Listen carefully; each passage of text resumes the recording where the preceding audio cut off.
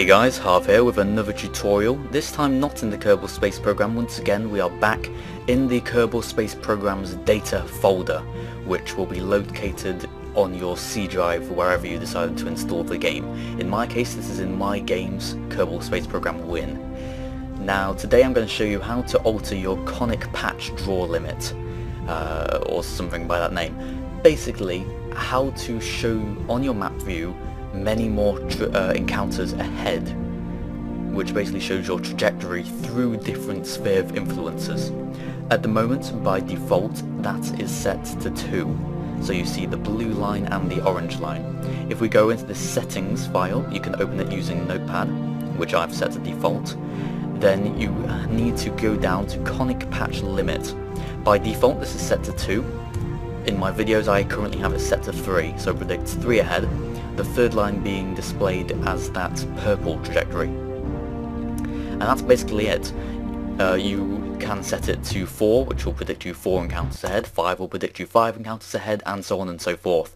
Do be warned though, much after 6 encounters ahead, you probably will get some significant performance impacts. So if you have a supercomputer, which I don't, then that's not going to be a problem, but if you do not, similar to me, then you may well want to avoid going much above 5 or 6. Just something to note. Now, conic patch draw mode will actually draw your trajectory in a different way. I haven't personally meddled with this myself, but from what I understand, you know how sometimes your trajectory isn't put together.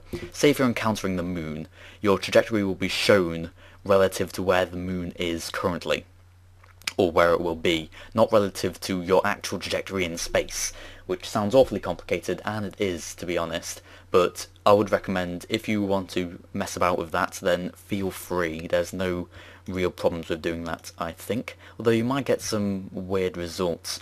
Anyway, set it to 3 and you can save that, and you have now set your conic patch limit to predict 3 encounters ahead on the map view.